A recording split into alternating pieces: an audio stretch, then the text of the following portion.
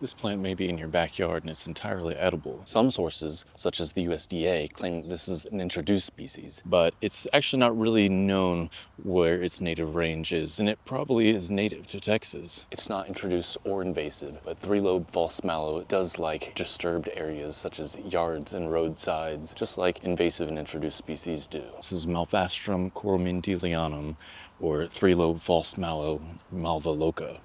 Central Texas is about the northernmost part of its range, but it goes all the way down to South America. Normally, it's only about this tall. But this is actually the tallest individual I've ever seen of this plant.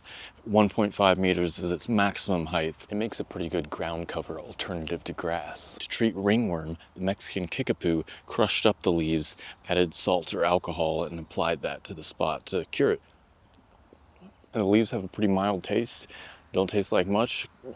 Slightly mucilaginous texture if you eat a bunch of them.